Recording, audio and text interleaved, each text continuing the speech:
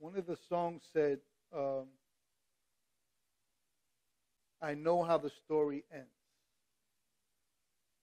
Right? I know how the story ends. How many here know how the story ends? Okay, how many know that how the story ends? You know how the story ends? The story of our life. Good, that was the second question. All right? I guess an obvious one, right?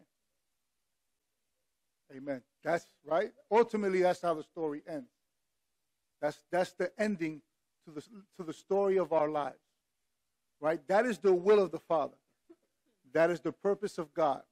God always intended to have an intimate and personal relationship with man. There is no devil, there is no hell, no the gates of hell, there is no sickness, no plague. Nothing can stop that. That's God's ultimate plan for man.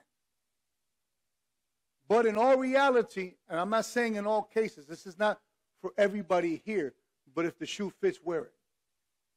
And if it don't apply, let it fly. Not everybody sitting in these chairs today feels comfortable to say they know when the story ends. Unfortunately, many people will raise their hand and say that they know how the story ends, but in their heart, there's doubt. There's uncertainty. Sometimes it's the trials, the tribulations, the difficulties that we go through in everyday life that will cause us to doubt the way that the story ends. But I'm here to tell you this morning, you don't have to doubt. Right? Because if my salvation depended on my works, now don't get me wrong, your faith, the faith that you and I claim to have, if it's not accompanied by works, then that faith is dead. The evidence that you and I are saved are our works. It's not what saved us, right? Because then Christ would have died in vain. If our works are what saves us, then Christ would have died in vain. Then what do we need God to come down to earth and become a man and die on the cross in such a death if you and I through works could be saved? All men are saved by grace, by faith and grace of God, on which a man is saved. But the evidence of your salvation and mine is our works. Our works are what points to that we're saved. It's the same thing. It's the same thing in the world. You know a person likes to drink. Why? His works prove it. The life that he lives, the places that he frequents, right? The people that he hangs out are evidence of what he likes to do in life. So our works are evidence that we're saved, that no matter what we're going through, we're still here in church. That no matter what we're going through, hallelujah, we pray to God, we fast, we stay in the scriptures, we worship and we praise. That is evidence that we're saved. I tell people all this all the time because the Lord taught me that. And it's people that'll do all these things, they'll check all these boxes, yet still feel uncomfortable to say, I know how the story ends. That's how the enemy works. He works through planting seeds of doubt. Getting you to look at yourself, getting you to look at your work, getting you to look at where you lack at, what you should be doing more of. And that could be true, but your salvation does not depend upon that. Your salvation depends on what Christ did on the cross for you. And that's a beautiful thing. You and I can know how the story ends. All you got to do is read the book. And read the book, and read the book, and study the book, and meditate in it day and night, and don't depart from it neither left to the right, but keep staying in the Word of God. That Word is your lamp, it's your guide. So you should know, and I should know how the story ends. And if you really want to know the ending, go to the book of Revelation because it gives you the ending. It's going to show you. So I'm here to tell you, man, be strengthened in the Lord. Rejoice in the salvation of the Lord. This is a process. It begins at the cross and it ends at the moment of death or when that trumpet sounds. But sanctification is a process. Some take a little longer than others. Some go through things that others don't go through. Some are changed overnight. Some are willing to do like Peter. In the moment of him working, having a family responsibility at home, he still let the net go, he let the boat go, he let everything go, and he followed Jesus. Some will go back and pick up the net for a while and get in the boat for a while. That happens. Huh? But know one thing, that Jesus loves you. Don't ever forget that. All right? He's not man, because that's why the Bible says that he's not a man. He's not a man that he should not lie, right? God promises something, he's always going to keep it. But it really means that he's not a man, period. What you get from man, you will never get from God. Huh? The fallacies and the disappointments and the letdown and the hurt and the grief that you get from man, you will never get from God. God will never harm you. God will never cause any harm to you. God will never disrupt the flow of your life. God doesn't do that. God loves each and every one of us here. Huh?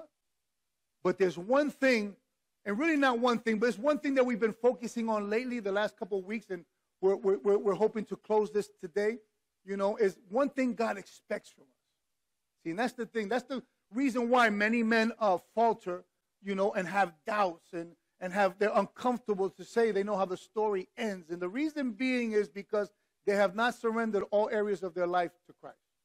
That's the bottom line. And I shared this in a group not too long ago, and this the Lord has taught me and has shown me through scriptures, right?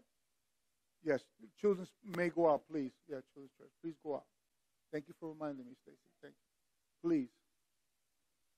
Children may go out.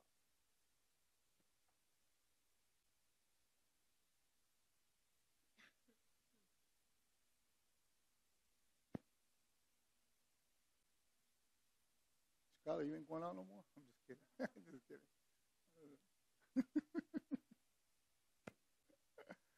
Praise God. But and that's the reality of it. It's surrendering our whole lives to God. And in all reality, we don't want to do that. But the number one enemy that the Lord has taught me to complete and total surrender to him is reservations. That's the fact. That's why some God doesn't. Listen, God is a God that can do things immediately. He can do things over the night. He can do things in the blink of an eye. Imagine that when that trumpet sounds, that God is going to take our mortal bodies, the bodies that hurt, that our bodies that get weak, our bodies that get weary, our bodies that get tired, right? Right? That God can take that and filled with diabetes, filled with cancer, filled with whatever disease it may be. And God can take that in a blink of an eye and change it to an immortal body. Now, tell me something. Have you never pondered that? Because that's how God works. That's how God wants to work. But sometimes that's not the result in our life. Why? The fault never lies with God but with us. Because I have reservations. There's things that I'm holding on to, things from the past that I still like to do or I want to partake in. Sometimes it's just I haven't suffered enough consequences. I can speak for myself. I can speak for me. That's how it was with me. I wasn't afraid of nothing. I wasn't intimidated by nothing. Everybody, oh, you're going to do life in prison? Well, bring it on. I'm ready. Don't worry about it. Huh? This is going to happen to you. You're going to die. Well, okay. Well, whatever's going to happen, I'm going to let it happen, right? I'm okay with it. I'm at peace with it. But then I got beat so down so much by life and so many disappointments and so many failures, having so many kids and not having the ability to look in their eyes and tell them, yeah, daddy's going to be. All those things wore down on me. When they put those cuffs on me, I surrendered. I didn't surrender to man. I didn't surrender to the police. I surrendered to God. I had enough. I had nothing left. Huh? Many people would have looked at my life and would have been like, oh, you got plenty to hope for. Huh? But listen, money, fame, the streets, none of those things can bring you joy. None of it. The only one that can give us joy is God, right? But some of us are experiencing part of God, some of God, not all of God. And what your experience of God right now in your life is the sum total of all that you've given to God. That's the difference. Hey, there's nothing else to talk about but that. In the evidence, you can look at the disciples alone. I mean, like Jesus called Peter, and Peter was married. He had a mother-in-law, and she was sick. Peter had a responsibility. He was a fisherman. But yet he gave it all up. That's surrender. Matthew was a tax collector. He had a job. He had a responsibility. He had to answer to the king. This could cost him his life. But Jesus told him, get up from there and follow me. And he didn't think about nothing else but following Jesus. Now, you may not be a tax collector. You may not be a fisherman. You may not be like Luke, a physician, right? Matter of fact, it might not be a career that you're giving up, but there's something that God is asking you to give up. And I don't have to give into details. You know what it is, yet you don't want to. You say you do, but that's a lie from the pit of hell. You and I know that. There's no way you can say, God, take it on. God ain't going to take it all. I'm sorry. You can't come to me with that. Guasemilla. No, you can't come to me with that. That is not true. Okay? The truth is, when you tell God, listen, we can't, on our own strength and our own ability, we can never give all to God. We can't do that.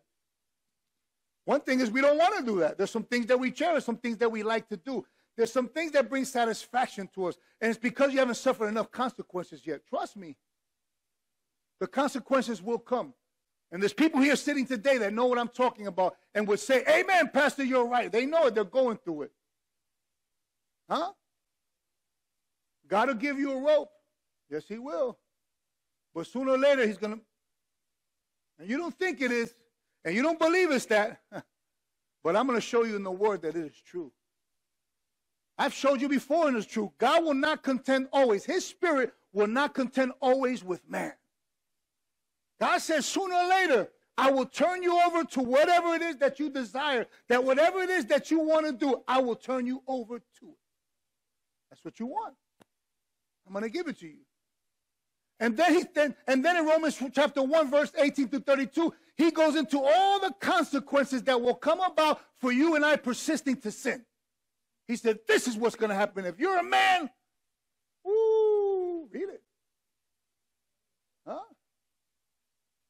And if you're a woman, this is going to be the evidence of I turned you over to what you wanted. See, we think that just standing in front of an idol, right, is worshiping something that God created over the creator, right? I think that's an easy one. Huh? But it could be your child. If your child comes before God, that is your idol. You're worshiping something that God created above the creator. And in the end, he says, I will turn you over. Simple. And we know we went through that, Genesis 22:2. I shared that with you because there's people that don't believe that. How is God gonna ask me to sacrifice my child? Abraham thought the same way. He's like, how is it possible that you're going to ask me to kill my child? Right? And we all talk about the obedience of Abraham and how Abraham, got everything ready and then took his son up to the mountain, right? And then by faith, he says, I know we'll return. He didn't say, I will, but we will. We talk about that. It's important. But what about the obedience of the son? Huh? The son asked him real quick. He said, hey, Dad, I see everything ready there. You got the fire, you got the wood, you got the knife, you got everything ready. But where's the sacrifice? Huh? Where's the sacrifice? Well, just like the situation with Abraham, the sacrifice is whatever you're putting before God. God says, I want it. So he told Abraham, go and sacrifice your son whom you love. In all reality, what God was telling him, who you love more than me. Give me him. Bring him here. Huh? How many of us are willing to do that? Listen, I know there's people sitting in these chairs today that love their children more than God. And people that are listening, that's a fact. Huh? That love their children more than God.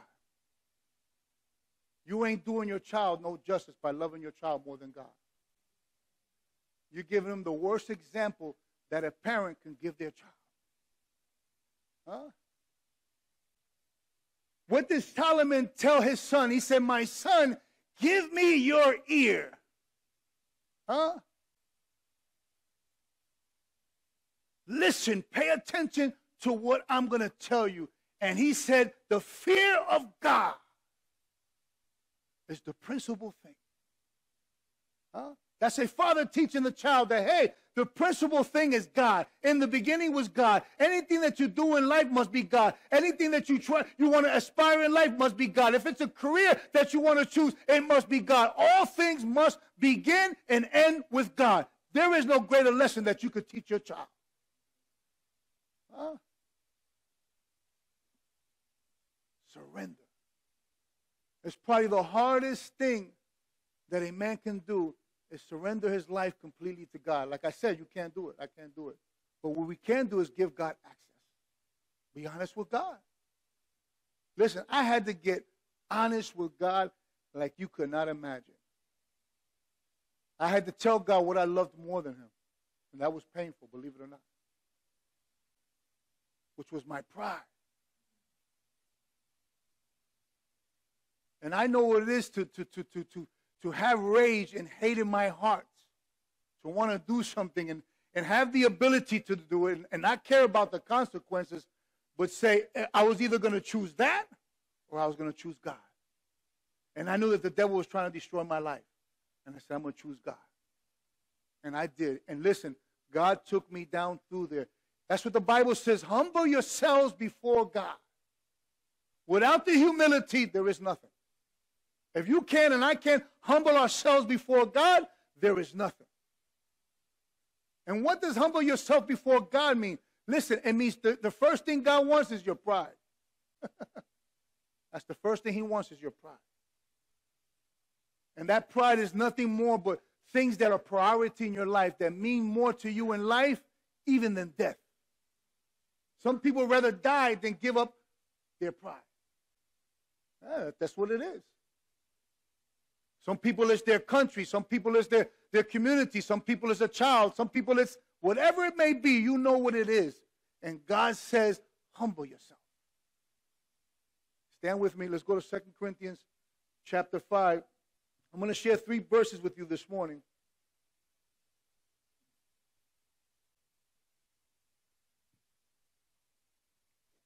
As we close this up, and then we're going to have the honor and privilege to celebrate with 2 brothers here today that are going to be ordained as deacons.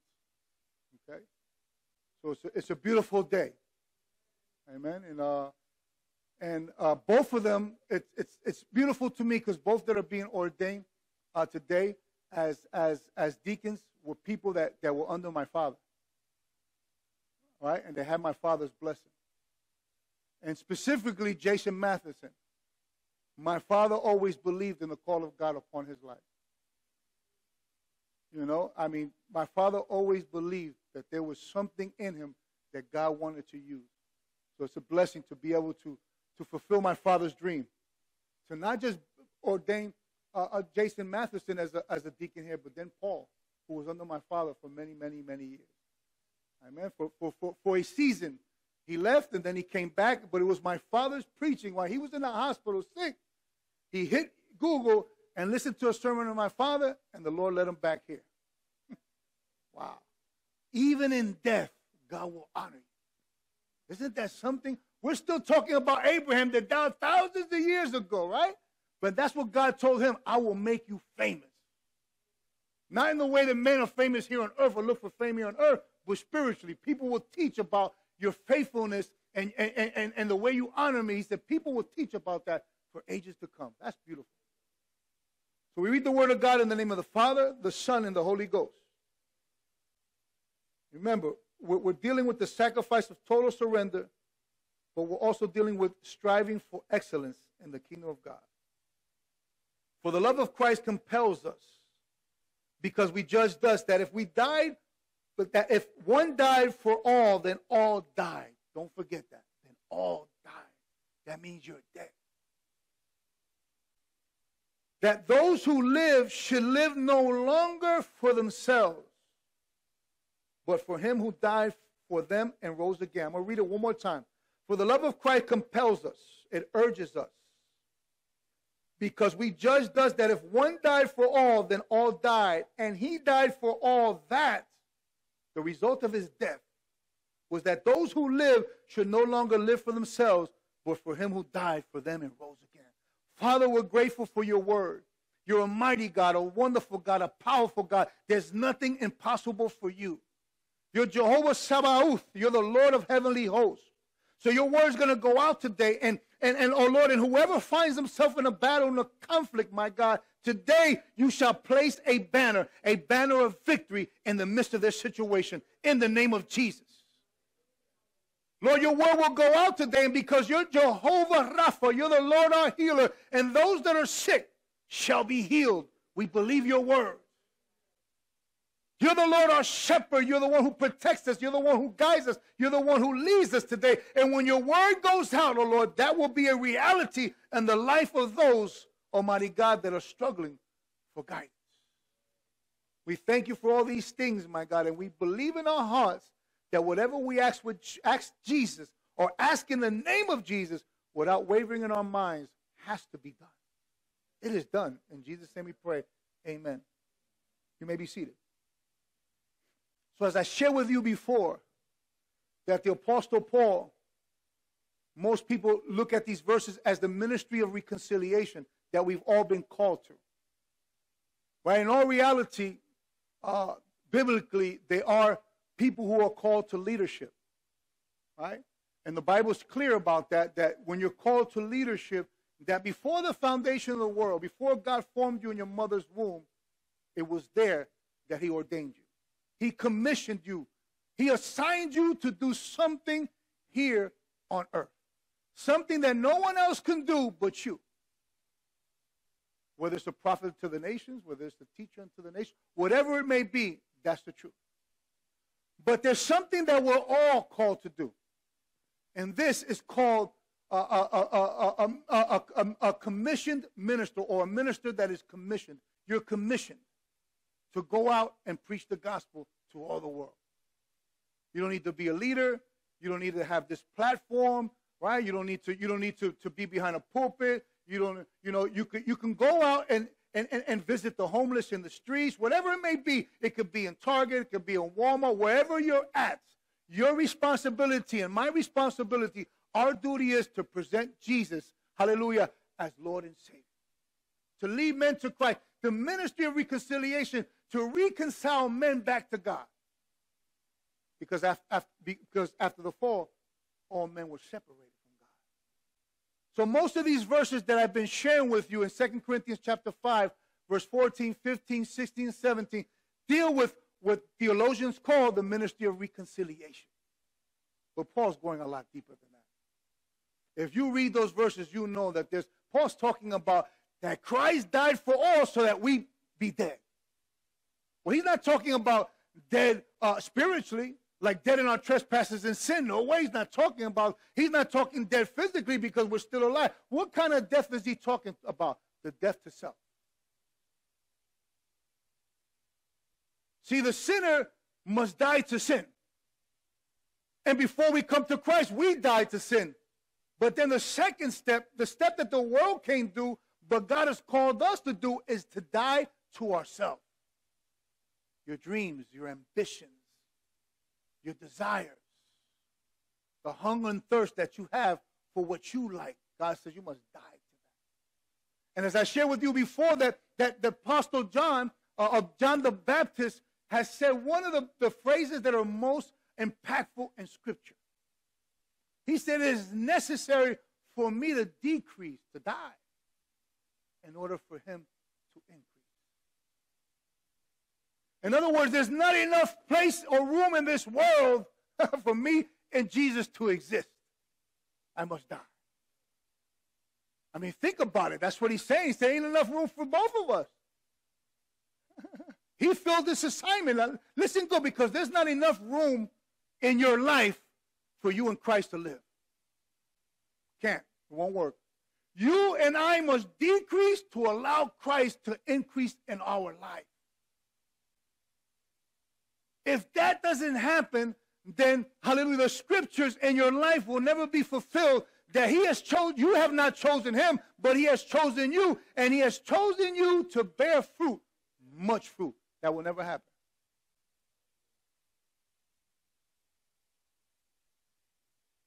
In Proverbs chapter 23, verse 26, he says, my son, give me your heart. He didn't say, give me your finances. He didn't say, give me your house. He didn't say, give me your son.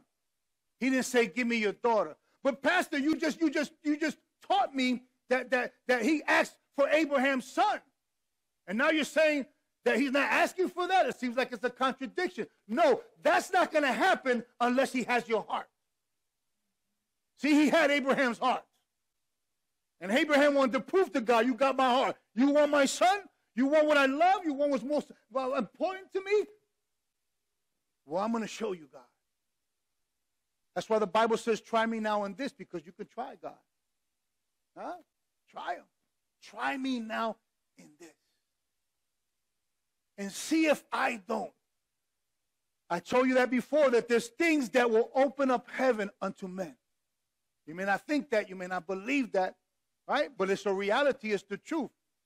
And sometimes the problem first lies in that we don't believe the word of God to be the sole authority. See, we don't place scripture over science. If science still means more to you than the word of God, you're in trouble. If the book about 48 laws of power means more to you than the word of God, you're in trouble. That's where it begins. Where it begins is you must know that the Bible, hallelujah, you must know that the word of God, you must know that scriptures is above all things and is the final authority. Doesn't mean we deny evidence. No. I went to the doctor told me, this is the way I think. Because I know people sometimes go to the doctor and the doctor tells you got cancer. Oh, I rebuke you, Satan. I ain't got no cancer. You got cancer. Yeah, God doesn't tell you to deny the evidence. Where in Scripture did God ever teach you to deny the evidence? No. But we believe and trust in a higher reality, and that's the Word of God. I could have cancer. I could have AIDS. I could have whatever the name of this, diabetes or whatever it's called. I could have it. But I know one thing, that Jesus was smitten, and he was beaten, and he was bruised, and he was broken, and by his stripes, I am healed. You don't deny the evidence. You just accept the higher reality of God's word. He said, give me your heart. If we don't give God our hearts, that's why people still hold on to finances and claim finances to be theirs. Huh? That's why. That's why people with their time don't want to devote their time, right, to the things of God or to the church.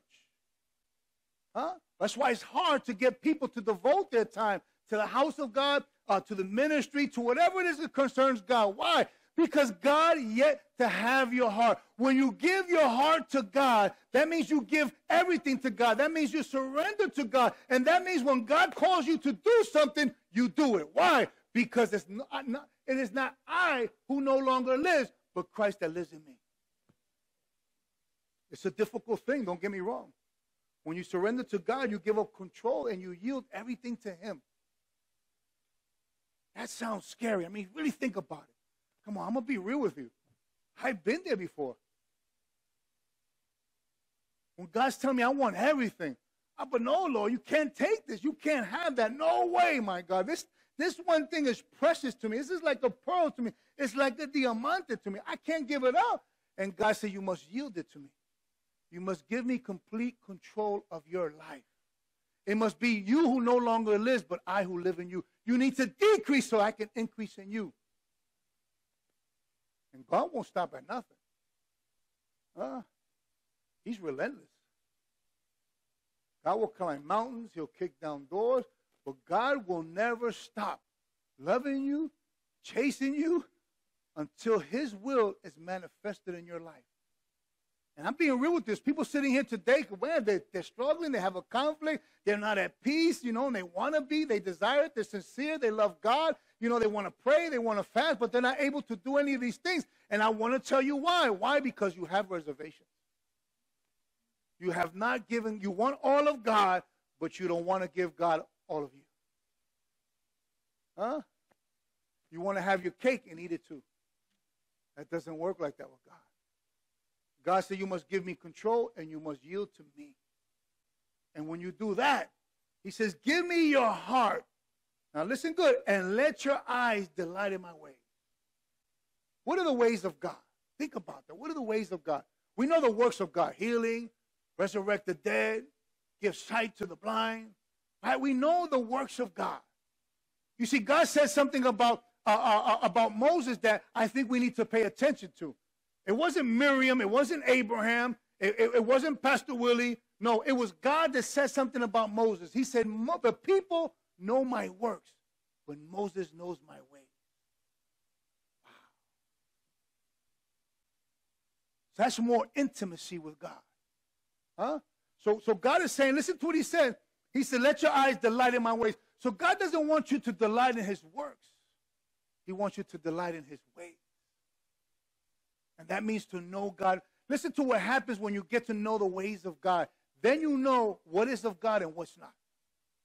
You understand that? Nobody's got to explain it to you. You understand that the news that you got from the doctor, that's not the ways of God. Huh? When you understand that your relationship is in a fluster, that it's at the point of divorce, you understand that that's not the ways of God. That is not the ways of God. So now you begin to understand what the ways of God is. God wants me to be healed. God wants me to be whole. God wants me to be complete. And that gives you peace. As you know what the next step is. Okay, Lord. Like I've always taught you about the situation with Joseph. You have many believers that, especially newcomers, and let's understand, for people who are just born again. You can't expect them overnight to be holy. You can't expect them overnight to be John the Baptist, to be Paul the Apostle. You can't expect that overnight. Sanctification is a process. But then you have people that have been in the Lord 20 years, 15 years, 30 years, whatever it is, and have educated, that have spent time in the Word, acting like babies. You got to ask yourself that. You know, that's not, the fault doesn't lie in God, it lies with me. So, and that's why I use Joseph's situation, because Joseph also questioned God. He did. He questioned God. But he didn't question God in a sense of, why is this happening to me? Oh, poor little me, and wallowing in pity. No, he was questioning God, what is your purpose in all of this? Huh? See, that's the language and that's the response of a person who's totally surrendered to God. They understand the ways of God. God doesn't want me failing. God doesn't want me falling. God doesn't want me on my face. God doesn't want any of those things. God wants me standing strong and powerful. Why? Because he is both able and powerful to keep you from falling. You got to know the ways of God. So then you got to begin asking yourself, what is the problem? The problem must lie in me. And here we go. Surrender. It's surrender. That's the only way for us to be successful in all areas of our lives, is a complete surrender to God. Jeremiah says in Jeremiah 10:23, Lord, I know that people's lives are not their own. It is not for them to direct their steps. That's surrender. That's of a person. That's the language. That's the lingo of a man who has surrendered. Did you know that your ways are not your own? That your life is not your own? So in surrender, you must understand that your life is not your own, that your life belongs to Christ. It belongs to God. You want to stop struggling? You want to have peace? You want to have clarity? You want to have all of God? Well, God is saying, I need all of you. Lord, I know that people's lives are not their own. It is not for them to direct their steps. If you're being honest with yourself this morning, you may agree and accept the reality that you stepped out there on your own. Huh? I had this conversation with somebody this week, a loving conversation about people, places, and things. See, when we go through difficulties, I know what it is to fall. Huh? on my face. I know what it is. But I also know the reason why I experienced what I experienced. And why I went through what I went through. The fault wasn't in God, it was in me. Not wanting to surrender all areas of my life to God. Saying, I want to hold on to this. I enjoy this. I like this. I was stepping out there on my own. And that's what he means, that their steps are not on. The Bible says that a good man's steps have been ordered by who? By God. And what happens is that we go out. We like to go out on our own. We like to experiment. We like to, no, you got to be careful with people, places, and things. Who it is you're hanging out with. Who it is that, the things that you're doing and the places that you're going to. You got to be careful because those are triggers and those will lead you back to Egypt, to bondage. I know what it is. I've experienced it. And the problem never is in the fall. Did you know that? It's never in the fall. The problem is, what are you doing before the fall? Go back, rewind, and check your steps. Look at all of them before you fell. And this is what I tell people. This is where the problem lies. When an unclean spirit goes out of a man, he's gone. The Bible says he goes and dry places, roaming, seeking where he can rest, looking where he can live. And those are places that God doesn't frequent. Be careful where you go. Be careful who you speak to. Two people cannot walk together unless they agree. If you're walking with them, it's because you agree with them. Tell me what you eat, and I'll tell you who you are. Tell me who you hang out with, and I'll tell you who you are. You cannot become unequally yoked. Because when that unclean spirit comes back, those are the things he's going to look for. What are you violating in the Word of God? That's what he's looking for. Remember, he's looking to trace something that belongs to him and you. Huh? I don't care if it's lust. I don't care what it is. That's an area of your life that you have yet to surrender to God. God says your life is not your own. And the only way for you to delight in his ways is to give him your heart. Huh? We all want to delight in the ways of God. Who doesn't want to delight in the ways of God here? We all do. But God is saying in order for you to do that, you have to give me your heart. People think they give their heart to God. They really believe that. And I believe a lot of people are sincere, that they really believe that they're giving their heart to God. But there's evidence of that. There's evidence when you've given your heart to God, when you love God with all your mind, with all your strength. When you do, there's evidence behind that. And the greatest evidence of them all is the peace of God.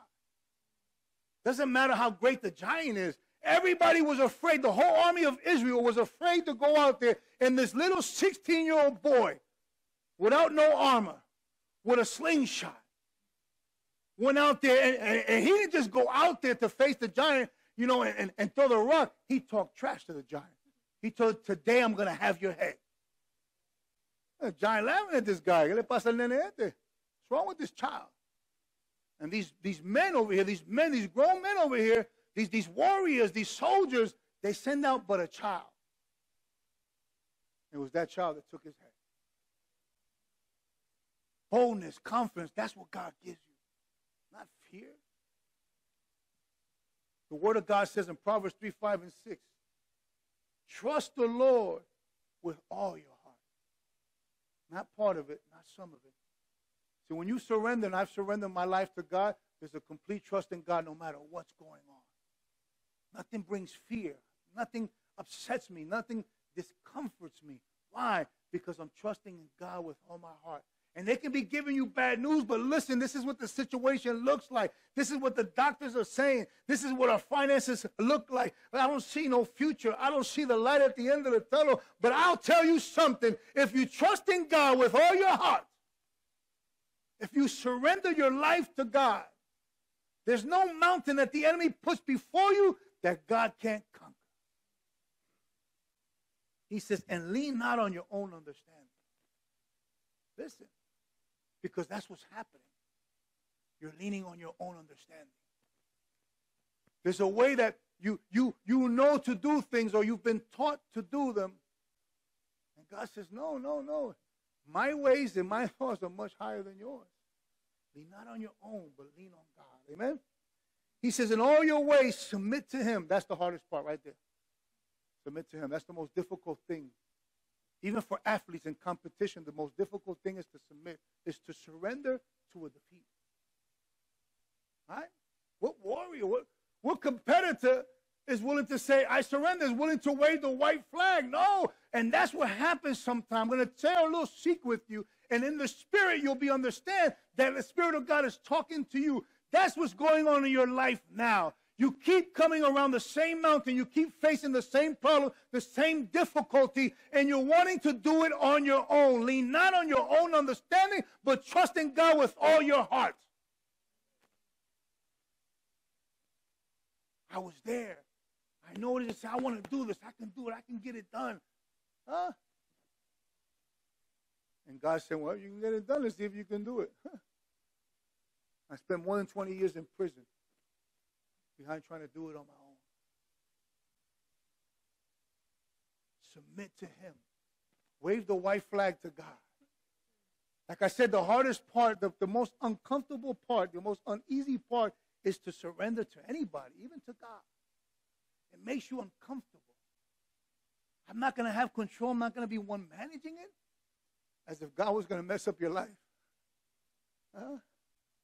No, submit to God. Surrender all of it to God, and God will manage your life. Wave the white flag to God. Come out like they do in the old westerns, right? With their hands up, no weapon in their hands. Get underneath, say, Lord, I surrender. That's what he's hoping for. That's what he's waiting for. And I'm telling you, things are, like I said, there's some people here that you talk to them, and not just here, but people that are listening, right? And they'll tell you their good experiences with God. Right? And they'll tell you that. But God wants to give you more. Huh? God wants to do more with your life. He wants to show you more. In the eyes of God, there is no general. Huh? We're all servants of God. On the earth, we call men generals, and there's nothing wrong with that. We honor those that are worthy of honor. There's nothing wrong with that. But in the eyes of God, what he gives me, he'll give you. When John said in 1 John, I can't remember what verse it is, he said that the same anointing, chapter 2, the same anointing that was in Christ, he says, is in you, and you need that no man teach you. Now, we know that God is teacher, so he's not contradicting. What he's saying is people come along a certain point in their life where they don't understand something, they don't comprehend something or situation or a circumstance. And what he's saying is that Christ that walked here on earth and did all the miracles, signs, and wonders that he did, and even raised the dead, lives and abides in you, and he'll show you the way. You don't need to pick up the phone and call the pastor. You don't need to pick up the phone and call the teacher, the prophet. All you got to do is call out to God, and he says, and I'll show you dark things that you do not understand. Stand with me.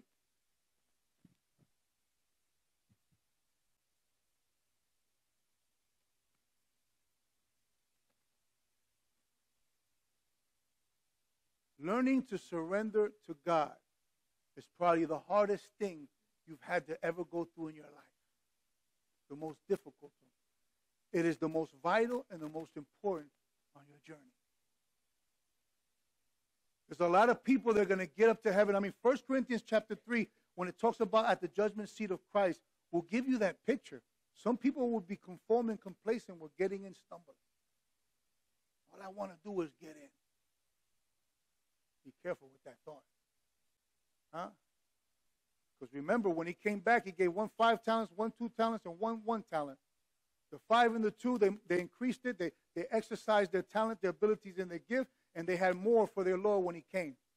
One guy took it and buried it, right? Did he not? He buried it and said, because my Lord is harsh. He ain't easy. He's going to come back, and he's going to want extra.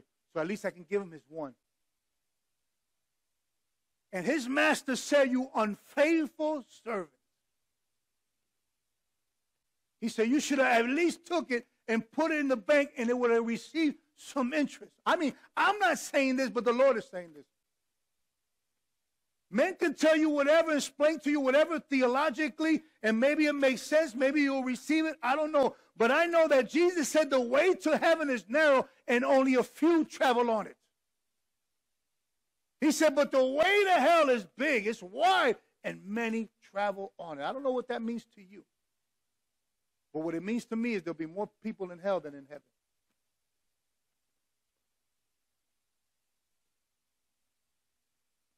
So listen to what I'm going to tell you this morning, or ask of you. If there's an area of your heart that you have yet, or your life you have yet to surrender to God,